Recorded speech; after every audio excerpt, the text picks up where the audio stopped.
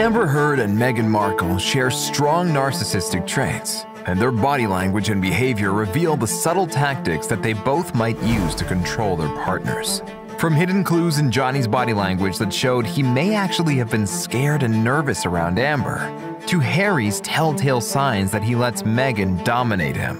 Both Amber and Meghan seem to use the same nonverbal tricks to manipulate their partners into confirming their own lies. First, let's study Johnny and Prince Harry's anxious behavior when around Amber and Meghan to see clear signs of the control these women have. Watch how Johnny almost constantly has his chin tucked in and deliberately tries to keep distance between him and Amber. It could be a sign that he feels threatened. Did you notice his heavy, anxious breathing, looking down and away, and avoiding eye contact with Amber? As well as when he's looking down and away, he's sucking on his finger to pacify his distress. Johnny also looks at Amber first before answering questions. This tells us that he could feel insecure around her. But pay close attention to Amber's forced smile. See how it looks fake? Remember it, because we will get back to it. Now, look at this awkward instance between Meghan and Harry, where he looks just as uncomfortable and on edge as Johnny did. Especially, pay close attention to their thumb war. But Meghan is still fighting for that outside dominance. She's still driven, she's still triggered to dominate Prince Harry. And watch Harry's nervous body language as soon as she submits. That nervous look on his face, biting his lips, and his restless right leg are all clues that Harry immediately regretted fighting against Meghan's persistent control. He's already thinking of the repercussions. He's panicking now about what's going to come when they get back into their private room, about him trying to dominate that situation. But dominating and controlling their partners is not the only thing narcissists do. Part of their controlling behavior is to silence their partners. Amber and Meghan both showed signs of this. I was sort of not allowed to be right, not allowed to have a voice. And we've seen countless examples of how Meghan rudely interrupts Harry or just shuts him up completely, like here. Can you imagine how little sense that makes? And our plan was to do this forever. For us. Our plan for me, I mean, I wrote letters to his family when I got there saying, I am dedicated to this. What Meghan did here was to not only interrupt Harry, but to completely start her sentence again from the beginning. That is also typical of narcissists. But that's what people do when they want their point to be very well understood and they want to shut somebody else up. There's more narcissistic behaviors both these women display. Narcissists also want their partners to be dependent on them. One way to do this is to isolate them from the world. Narcissists will stop at nothing to separate their partners or their victims from friends and family. In Johnny and Amber's court case, Johnny gave a heartbreaking testimony about how Amber tried to ruin his relationship with his kids. My kids are far more intelligent than I am, and they broke. They wouldn't be around Miss Heard, and they refused to be around her anymore. And it is no secret that royal critics blame Meghan for causing the massive rift between Harry and his family. Harry's relationship with his family is so bad now that it doesn't look like there can ever be peace again. It seems that Amber and Meghan are both so controlling that they'll even take on the mother role over their partners. So at a certain point, what enters your mind is you start to slowly realize that you are in a relationship with your mother, in a sense. And we see literal examples of how Meg treats Harry like a kid. Like at this polo event, where she once again managed to shamelessly squeeze herself into the spotlight. Watch here how she wipes lipstick from Harry's face, just like a mom would do with their child. This was after the couple shared a kiss on stage. But even the way Meghan pushes and directs Harry has a strong motherly touch to it. And one more thing about that kiss. Notice how Meghan has her hand covering Harry's face? This may be another narcissistic trick for Meghan to get all the focus on herself. When kissing for the camera, cover the face of the other person so you will be the focus. Also, show off your new jewelry.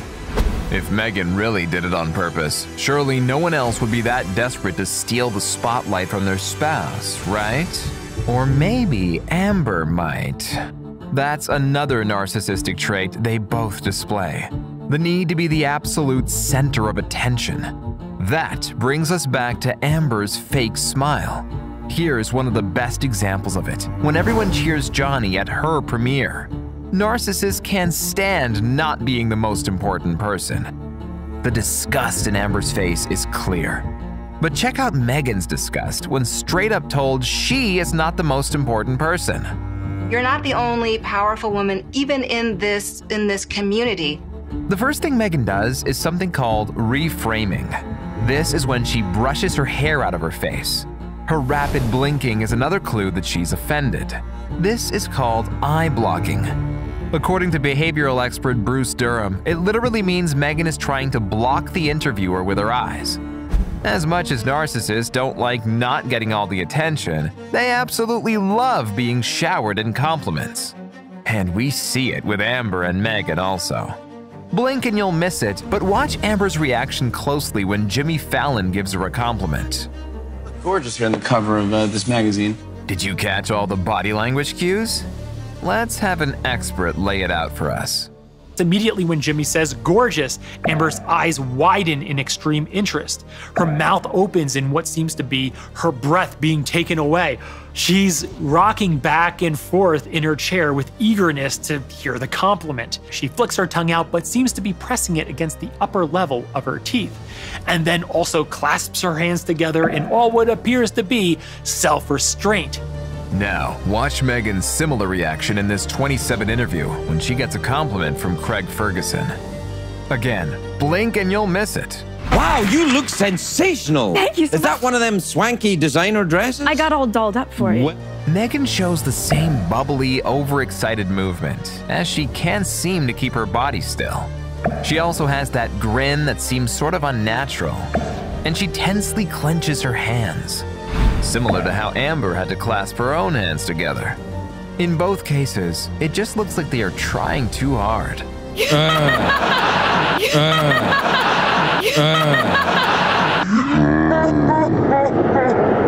Both have also been accused in the press and on social media for either twisting the truth or flat out lying to either make themselves look good or look the victim. I'm not a good victim, I get it. I'm not a likable victim. I'm not a perfect victim. And it's no different for Meghan, who constantly complains about how bad royal life was and how unfair she was treated by the royal family and palace staff. She likes playing the victim. The moment she arrived in the royal household, she's been belly aching about being a victim. What I saw was a sense of, I am a victim, look at me as a victim. This is also very much in tune with narcissism, because another thing narcissists love to do is to turn any accusation against them around and to blame it on someone else. And we all know what happened in Johnny and Amber's court case, where she accused him of all sorts of horrible things. Yet, the jury believed that it was the other way around, that Amber was actually the aggressor and Johnny the victim. Just like the infamous case between Meghan and Kate Middleton, when headlines said Meghan made Kate cry at Meghan's wedding. Did you make Kate cry? No, the reverse happened. Meghan flipped the story around and pinned the blame on Kate. But body language experts are not convinced. Pay close attention to Meghan's smirk and how the left corner of her lip pulls slightly up. Experts call this duping delight, and it is typical of narcissists when they tell a lie and believe they got away with it. But more importantly, when the memory brings them joy. And then I think we're seeing actually a duping delight. Then we see a contempt right there on the left side of her mouth. Does a little smile, and we see just a little bit too much on the left goes up. I don't believe that who's it, Kate, made her cry. And in interviews and in Amber's court testimonies, we saw countless examples of this duping delight. But here, we see it almost continuously.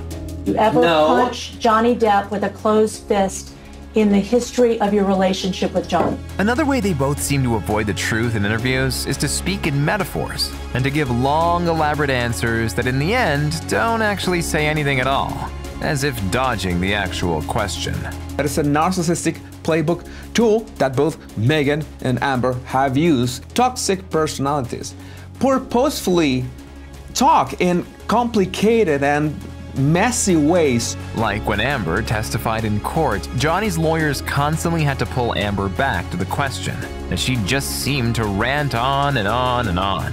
Of the settlement, $7 million to charity, and I intend to fulfill those obligations. That's not my question. Please, what was try your to answer my question. And Meghan has been seen doing the same in interviews, like when she accused the royal family of racial remarks but refused to say what was said or who said it. Another chapter from the narcissist playbook is how they control their partners into taking their side, even if their partners don't agree with them.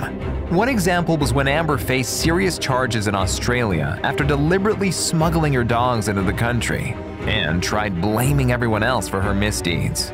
And she even forced Johnny to take part of the blame, even though it turned out he had nothing to do with it.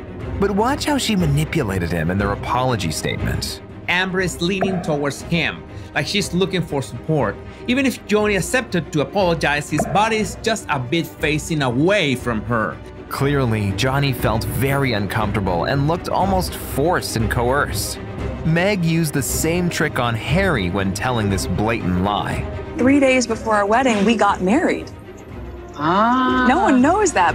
We now know that they did not get married before the wedding. But watch how Meghan forces Harry to comply with the lie. She makes eye contact with Harry and gestures back and forth to him with her hand, and forces his approval by nodding her head. What's really important here is how Harry turns away from Meghan and looks down. There is no positive engagement, there is no affirmation, there is no acknowledgement, there is no agreement from Prince Harry. Instead, he does a thing called disengagement. I'm removing myself from the situation. Then there's another thing Amber and Meghan have in common when it comes to choosing between lying and telling the truth. When they do tell the truth, it is their truth. How do you feel about the palace hearing you speak your truth today? I have the right to tell my story. I have a right to own my story and my truth. But the problem with their truth is that it is not necessarily the truth. And it is really the truth that matters, not someone's personal perception of it. They both also love sharing their truth, and they both feel they are a voice for voiceless women. I selfishly found relief in being able to use what I've lived through to bring light to these issues, to give a voice to people who don't have the voice. We've also heard similar sentiments from Meghan about speaking up and being a voice for others. If things are wrong and there is a lack of justice and there's an inequality, then someone needs to say something. And why not me? It might seem that part of being a voice for voiceless women is to do lots of publicity stunts, even when it's really inappropriate. Both have also been accused of using tragedies or other people's misfortune for publicity stunts, like Amber's seemingly fake crying at a charity event where Johnny Depp was actually the guest, but she still managed to steal the spotlight. And Meghan's questionable appearance at the mass tragedy in Texas, where she seemingly managed to pose for the cameras, still apparently pretending she did not know they were there. Part of publicity stunts is to get the public on their side, because true to narcissists is that they care very much what people think of them or say about them. But both Meghan and Amber will have you believe that they don't care at all. I don't care what one thinks about me. I made the choice to not read anything, positive or negative. However, expert opinions are quite the opposite. Amber says all the time that she doesn't care what people think of her. However, people who say that as often as Amber usually care very much what people think of them. And according to royal biographer Andrew Morton, before Meghan joined the royal family, she was known for trying really hard as an actress to get herself into magazines and tabloids. And she secretly fed information to author Omid Scobie to make herself look good in his book about her and Harry, while putting the royal family in a bad light. Amber and Meghan both have been slammed in the media for using Johnny and Harry for their money and status. Only Amber and Meghan can know if they truly married for love or for personal gain. But a classic trait of the narcissist is to use other people. And they will milk those targets until they no longer serve any purpose. Is it just a coincidence Amber filed for divorce from Johnny around the same time she landed her first major film role? Critics also think Meghan only married her first husband, who just happened to be a TV producer, to climb the celebrity ladder and to get into the acting world. But narcissists don't only use their targets to gain opportunities. Maybe it's money or power or much, much better, status. Maybe even a title, if you know what I mean. And according to a royal biographer, that's exactly why Meghan set her eyes on Harry. Meghan was on a manhunt and Harry was available, and she carefully researched all his strengths and, more importantly, his weaknesses. There are strong signs that back up this idea. It appears Amber and Meghan use the same methods to attract and then trap and control their spouses. Just compare body language from early in their relationships to all the other examples we've seen so far. Here is one of Amber and Johnny's first ever appearances. Even though Johnny is naturally shy in public, we can see that his body language with Amber is both comfortable and confident. Johnny has his chin up and his chest out, and he holds Amber close to him, clearly very different to later in the relationship. These are all clear signs that Johnny was leading Amber, and more importantly, she was allowing it. He wants to be protective, and Amber's body reactions signal that she's okay with being led. We see the same with Meghan and Harry from one of their first public appearances together. Harry has his hand over Meghan's and his arm in front of hers, meaning Meghan is allowing Harry to protect her and lead her. But really important, their fingers are interlocked, and not like we saw later in their marriage with the thumb war. Harry is also physically leading slightly in front of Meghan, and she again seems to be allowing it. Like Johnny's first appearance with Amber, Harry is also upright and confident, and his chest slightly out. Harry and Meghan's steps are also in sync, as their legs move in harmony as they walk, showing that Meghan is not trying to lead or control Harry. Well, not yet anyway. Because after this, everything changed as we saw how both Amber and Meghan started to dominate their partners. None of us can know what really goes on behind the scenes for either Amber or Meghan, and no one can know what the relationships are like behind closed doors. Body language clues and behavioral analysis can only give us a small part of the picture. But what do you think of these expert conclusions and behavioral analysis? Are Amber and Meghan both really narcissists? Or do people make too much of their body language and behavior?